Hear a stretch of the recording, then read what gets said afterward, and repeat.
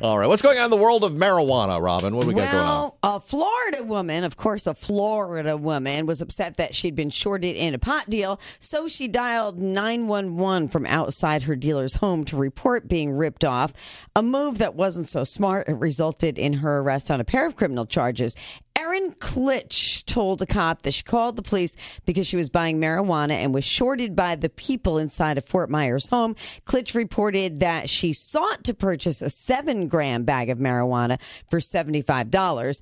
After a Fort Myers Police Department officer arrived at the scene, Klitsch was again on the phone with the 911 operator. She hung up the phone at the cop's direction, but dialed 911 again. When warned by the officer she was misusing 911, she refused to hang up the phone, prompting her arrest.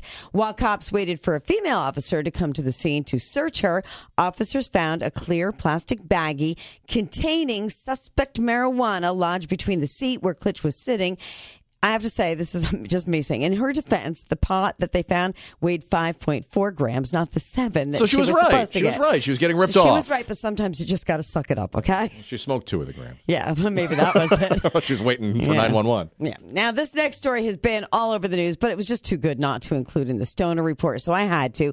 Austintown, Ohio police were called to a home by a man who complained he was too high after smoking marijuana. See, I get that. That can happen. The officer who responded to the home could hear the man groaning from a room. Groaning. He then found the man lying on the floor in the fetal position. He was surrounded by Doritos, Pepperidge Farm Goldfish, and Chips Ahoy cookies.